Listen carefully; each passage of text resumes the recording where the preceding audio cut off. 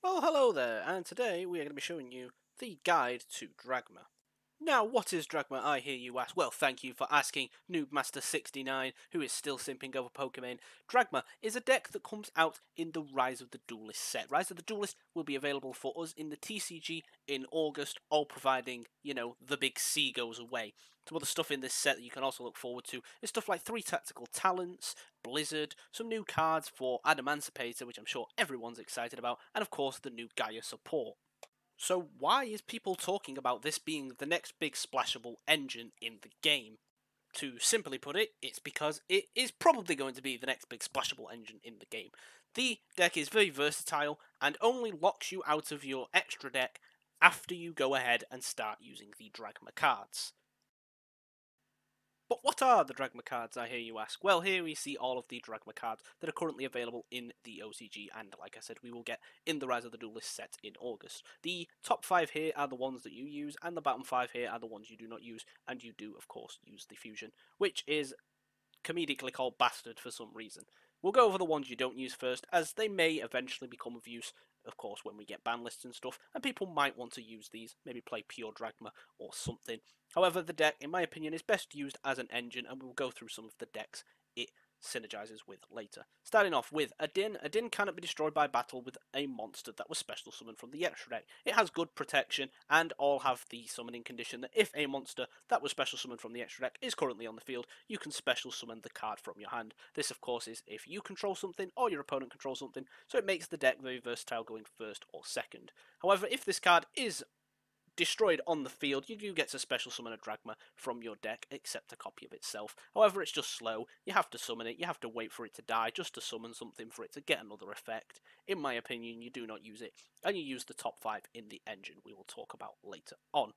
Next, you go to Canadel, the big boss monster as such, and with this you have to banish 4 monsters, Fusion Synchro Exia Link, blah blah blah blah blah, just to special summon it, and it's pretty big. 3200 is pretty big. However, it does have an effect at the start of the damage step. If this card battles a monster that was special summoned from the extra deck, you get to destroy as many monsters as your opponent controls, and then inflict 800 damage for each one that was a Synchro Exia Link or, Fusion Synchro Exia Link. This card is a little slow, it is big, and it might be good in a pure build as such. However, in the engine build that most people are playing and is topping in the OCG, again, they do not use this. Theo, I just don't know why it exists, again has the condition that you get to special summon it if you have a monster, and you can target a face-up monster that was special summoned until the end phase. It gains 600 attack, and if it does, the targeted card loses 600 attack. It's a normal summon, and it might be used in pure Dragma, but not in any build of the engine.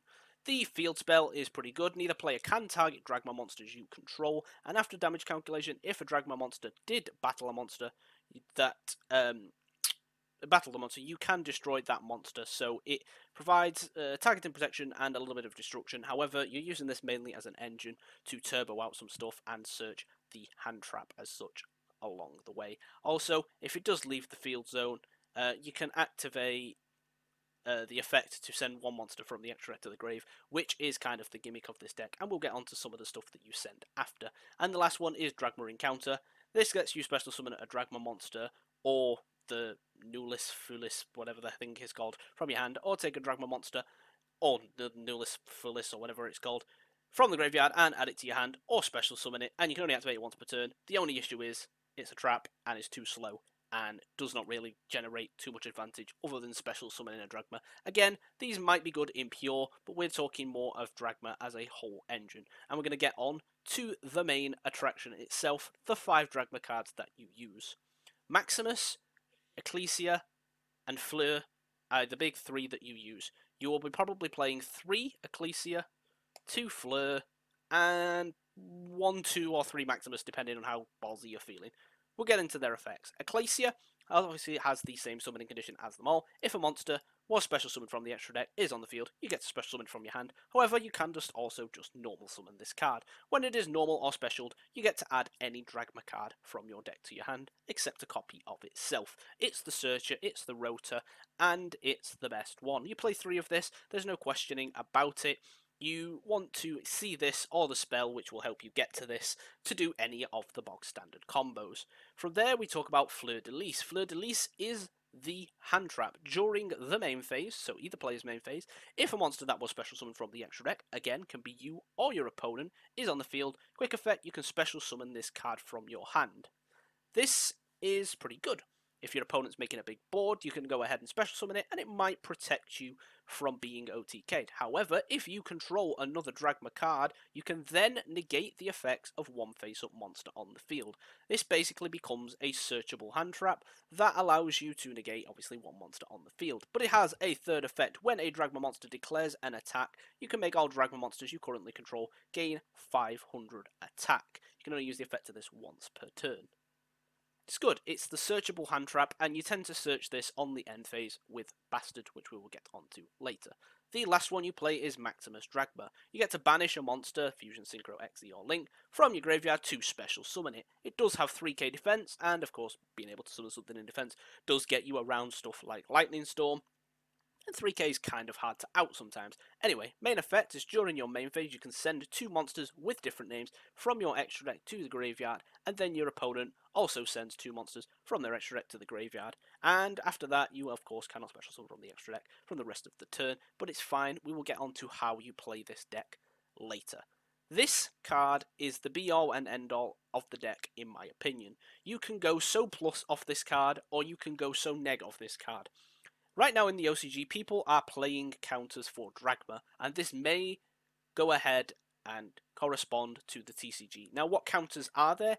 Basically, because your opponent sends 2 monsters, they can also do stuff that you're going to do. You're going to send cards like Elder Entity Nts and the El Shadol engine and stuff like that to generate advantage, but your opponent can also just do the same.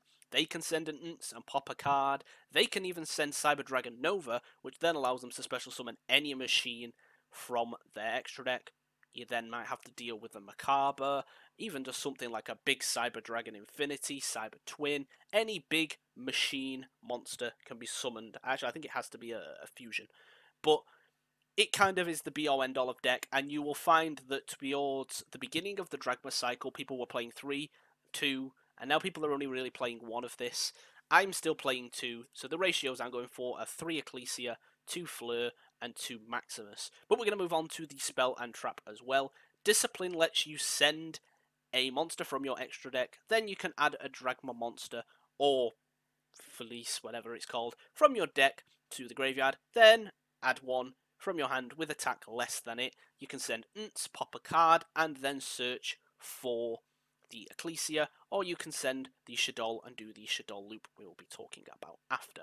And the last one is the trap, Dragma Punishment. You can target a face-up monster your opponent controls, send 1 monster from your extra deck to the graveyard with attack equal to or higher than it, and if you do, destroy the target. Until the end of your next turn, after this card resolves, you cannot special summon from the extra deck.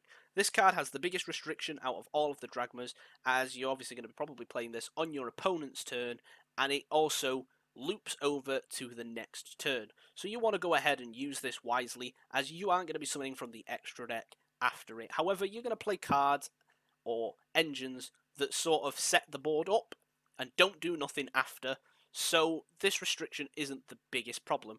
Also, once again, you get to send something from your extra deck to the grave, so this can potentially just pop 2, with, of course, you sending something like Elder Entity Nts. The only downside to this, in my opinion, is 1, it is a trap, and of course, it also targets. Some stuff cannot out this. However, popping this really early into the turn to pop potentially 2 is pretty big. For instance, let's say they go Jet Synchron into Link Karibo, revive back the Jet Synchron, you go ahead and Dragma Punishment here, sending Nts, they've got rid of the Jet Synchron and the Link Karibo, and you are sitting custody with probably still your negates in hand. But that is it. On top of that, we've also got Bastard, which on the end phase, if it's been sent, you get to search for a Dragma card. Like I said, you usually send this, and we will be searching for Fleur on the end phase, so it becomes a searchable hand trap. So what builds will you be playing the Dragma engine in? The most popular one right now in Japan is Dragma Invoked. 3 Alistair, 3 Meltdown, 2 Invocation, and a Terraforming. with the Dragma engine puts you to about 20-ish, 21 cards, which allows 19 hand traps to pretty much be played in the deck to consistently say no to your opponent. This is basically the core of the deck. However, I found I draw at least 7 Alistairs in my 5-card opening hand, so I cut the terraforming, and this is the Invoked list I was testing all last night. Important things to know is the Shaddoll Rukt and the Shaddoll Beast, because they generate a lot of advantage when you do the Dragma combo, which we will show you later on. Other things to also note is cards like 3 Tactical Talents will of course be legal when Dragma comes out, so if you're going to go ahead and playtest this ready for the Rise of the Duelist set, you may as well start using 3 Tactical Talents, you may as well start using Blizzard, and you may as well start using all the other stuff. The extra deck is pretty crammed: 2 Macabre per trio, the new Invoked card that we got in the Eternity Code set, 2 Bastards, a Construct, 2 Aqualones, a Winder, 2 Unts, a Linkaribo, a Secure Gardener, and an Almirage. But this isn't the only build of Dragma that you can play. Any deck that can special summon consistently from the extra deck can splash the Dragma engine in, as well as cards that can send from the extra deck, like Nekroz, which I would say is the second most popular build. However, I have come up with Synchro Dragma. This basically just takes advantage of the fact that Needle Fiber is still not banned, Link Cross is still not banned, Auroradon is still not banned, Borreload is still not banned, Herald is still not banned, and this will basically end on the bog standard Synchro Needle Fibery Jet Synchro combo you see in every deck. And then after you've gone ahead and put up your 2 negates on the board off a single Jet Synchron, you can then go ahead and search a hand trap and special summon a Winder, which makes this deck just beautiful. It's a beautiful deck, it's super consistent, it can play cards like Pot of Avarice to help tutor the Disciple of Nadir if you haven't had drawn it in your opening hand, or the Ecclesia, and of course will still play the Shaddoll engine. I opt for 1 Rukt and 1 Beast. However, you can just play 1 Rukt. In order to summon Winder on your opponent's turn, you actually do not need any Shaddoll monsters in your deck at all, just the ones in your extra deck, which will be used to make the Winder on your opponent's turn with Rukt. I do, however, like the addition of 1 Shaddoll Beast, because if you hard draw the Rukt, you can just sort of add the Beast and discard the Beast and get a draw, which is pretty good. This is my build that I'm going for, and we will show you the board it makes off of a 2.5 quotation mark half card combo, which is pretty nutty in my opinion. We'll also go ahead and show you the basic Invoked combo as well as the basic Shaddoll combo. Now, I talk a lot about the Shaddoll engine in the last segment, and today we're going to be showing you the Shaddoll combo. This combo is used in most variants. The Invoked variant, I believe the Nekroz variant can use it, and of course in the deck variant I'm currently playing, which is Synchro. We will go over some of the other variants that this deck can be played with, which is pretty much anything that can special summon from the extra deck, and this is why the deck is so goddamn splashable. All you need to summon an El Shaddoll Winder on your opponent's turn is Discipline of the Nadir, the spell, and it's pretty busted, I'm not gonna lie. Summoning a Winder on your opponent's turn is often enough to end their turn, and if you go ahead and play the right engine behind it, can be enough to just end the game.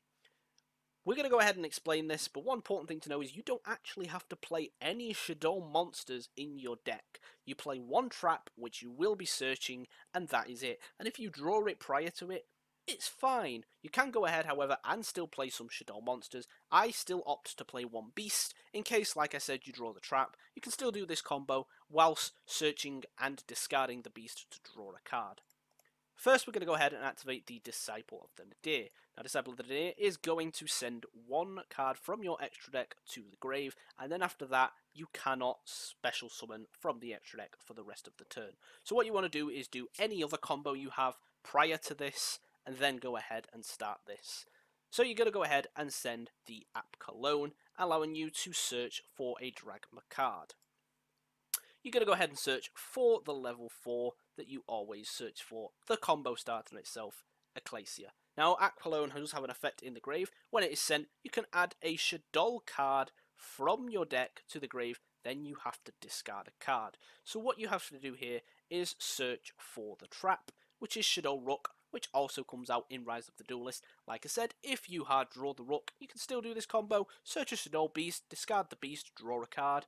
It's just advantage. You might draw into that Ash Blossom you need for the next turn, or maybe something else. So you're going to go ahead and search for the copy of Rook, and then discard the copy of Rook.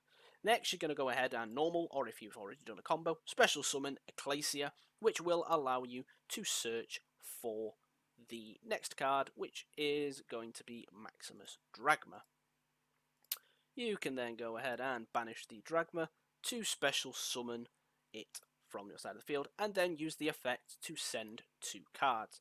This here is where it variates. You're going to go ahead and send a El Shaddai Construct and a Bastard to basically trigger their effects. Construct effect will activate, allowing you to add the Rook back to your hand, and then on the end phase, Bastard will activate, allowing you to search for a Dragma card. So this is the box standard combo. All you have to do here is set, and then end phase, the Bastard will activate, allowing you to search for the Fleur-de-Lis, the hand trap as such, and then on your opponent's main phase, you just flip Rook, you banish 1 Shadow and 1 Dark Monster to special summon a Winder, and just like that, you've essentially made an El Shaddai Winder on your opponent's turn. This is pretty good. You know, your opponent can only special summon 1 time, and you have a negate for that 1 time. So, this is pretty good.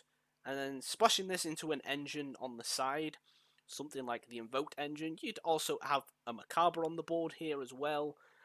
You also would have 3 or 4 more cards in your hand to potentially also have negates. This deck, however, does play a lot of hand traps and generic stuff.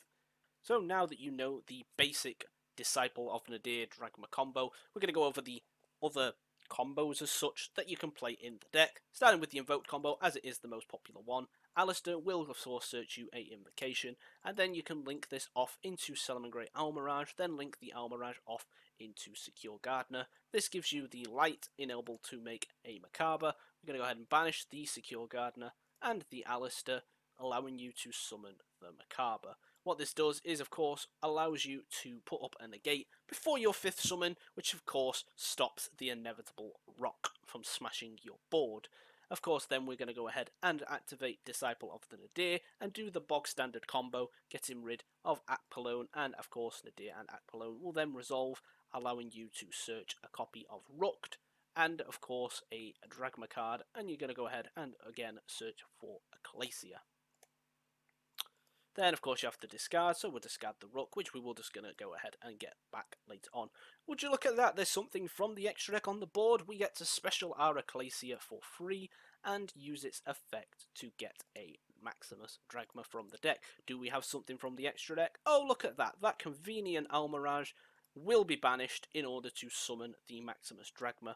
And, of course, the Maximus Dragma will go ahead and send Bastard and Construct. And, of course, Construct will allow us to get the Rooked back, and of course on the end phase after we have set this we will go ahead and search for a Fleur-de-Lis.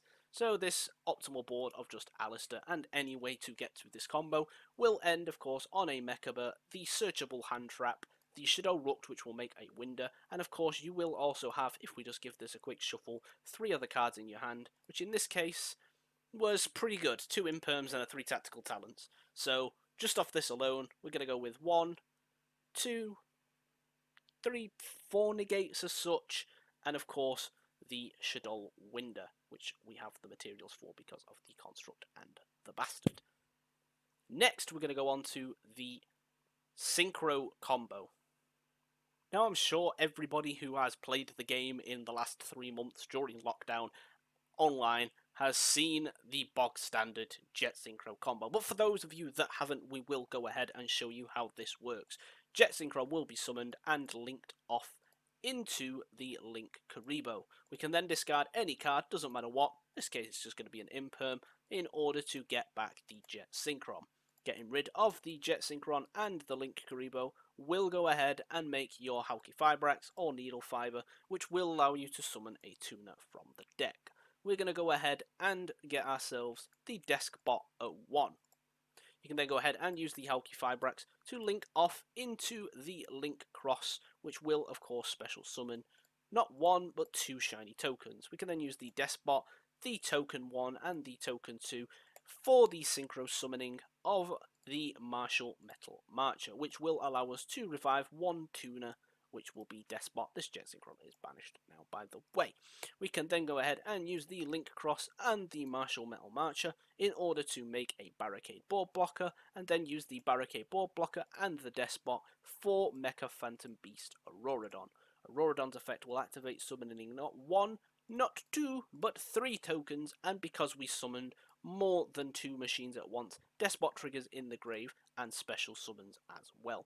Can then use the effect of Mecha Phantom Beast Auroradon to get rid of itself and a token to summon a Mecha Phantom Beast from your deck. You are going to go ahead and get yourself a copy of Mecha Phantom Beast O-Lion, which is of course a level 2 tuner. We're going to have the level 2, the level 3 and the level 3 in order to make a synchro for 8 for the Borreload Savage Dragon. From here you get to equip the Mecha Phantom Beast Auroradon, which will give you 3 negates on this right here, and pumps its attack up to, I believe, 4,050, which is pretty good. However, we're not finished. O-Line was sent to the grave, so we get a level 3 token, which we can then use the level 3 token and this Despot 1 here in order to make a Herald for an additional negation. But we've still not done Dragma combo, and we're still not locked out of the extra deck at the moment. But we don't need to do anything else. We've put up our 2 negates, and we're just going to do the bog standard Dragma combo now. We're going to go ahead and activate Nadir, and send our copy of Aquapolone to the graveyard, and then add ourselves a copy of Rucked, and a copy of the level 4 Ecclesia once again, and rinse and repeat this combo. We're going to go ahead and discard the Rook. Oh look, monsters from the extra deck. We get to special summon our Ecclesia and add our copy of Maximus Dragma to our hand. The bog standard combo, and I absolutely love it. Maximus Dragma, do we have anything from the extra deck? Oh, we have a lot. Now, an important thing to note with this build is you can actually play Pot of Avarice and still do this combo, because we have not 1, not 2, not 3, not 4, not 5, 6, 7, 8 cards. Now, of course, we also have 2 from the extra deck, which gives us 6 cards we summoned from the extra deck, which means we can shuffle all of those back if we want, and still have a card that was special summoned from the extra deck in the grave, and still do this combo whilst going +1 off the Pot of Avarice. But we're not going to do that right now. We're just going to special summon the Maximus Dragma, banishing anything at all, and then using its effect to send a copy of Construct and a copy of Bastard in order to add the Shadow Rucked back to our hand, and of course set the Shadow Rucked. And then of course on the end phase we get to search for the nice and shiny Fleur de Lis. This combo of Ken then, of course, on your opponent's main phase, we are going to go ahead and activate this and summon the El Shadow Winder. And then when your opponent activates something, the important thing to do here is negate it with the Herald, because the Herald tributes for cost, which then gives you the space to summon the Fleur for an additional negate. This, of course, will end on 3 negates with the Savage, the 4th negate with the Herald, the 5th negate with the Fleur, and of course your opponent can only special summon once. And with that, you know at least the basics of Dragma, how they special summon, and the bog standard combos that they can do. The thing I like about this deck is the possibilities are endless. Ignoring the fact it searches a hand trap and makes an El Shadow Winder on your opponent's turn, you can literally splash this in anything.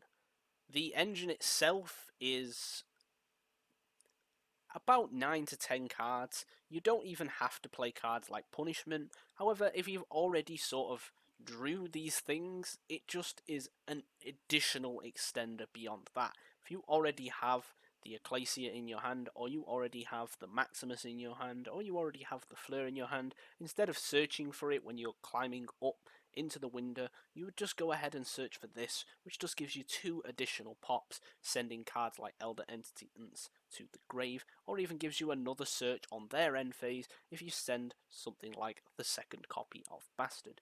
The fact that this deck is such a small engine, like I said, means it can be put in anything. Picture the board you can make. Picture your deck you're playing right now, your combo deck. Let's go with water. You've hand looped them, or you've made your needle fiber combo. Then you slap an Elshador Winder and search a hand trap.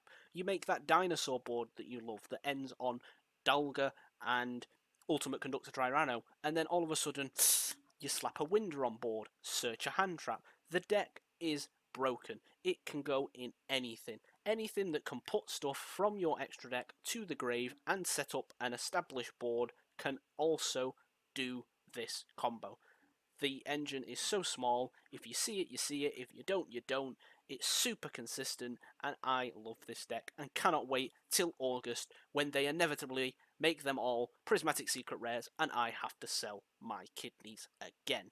However, one thing to do know, in Japan, most of these are rare, and it is super affordable. That doesn't mean anything for us, but we never know. If you've enjoyed this video and you are looking forward to playing Dragma, let me know what variant you're playing down below. Dragma Invoked, Dragma Nekroz, Dinosaur Dragma, Combo Dragma, Synchro Dragma, Pendulum Dragma. You can play anything and it's fantastic. So let me know in the comments down below for what you are thinking you're going to play. If you enjoyed the video, like I said, hit the subscribe button, hit the like button, share this with a friend so he can also play Dragma, and we can inevitably have a tier 0 Dragma format, because in maybe a future video I will explain how bad the Dragma mirror match is, because it's horrible and makes it so much harder to deal with. An important thing to note, guys, just because you're getting advantage off the Dragma doesn't mean your opponent is losing because of it. Bear that in mind. You'll understand when the format unfolds. It's been your boy Screech, guys. Peace.